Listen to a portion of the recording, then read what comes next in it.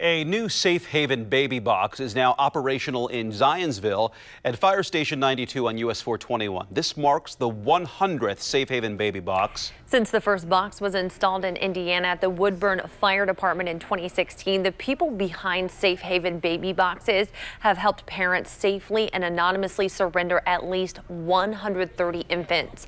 A family from southern Indiana shows how it's not only the person surrendering an infant who is impacted, they gained a family member thanks to this program.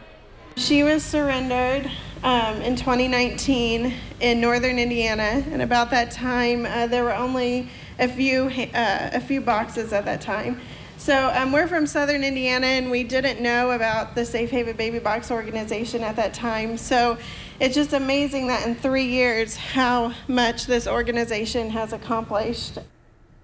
Keegan and Tessa Higgs adopted their daughter Nola about 2 years ago. Nola's birth mother had called the Safe Haven Baby Box hotline to surrender her child. These boxes are equipped with silent alarms that notify officials immediately that a baby has been surrendered.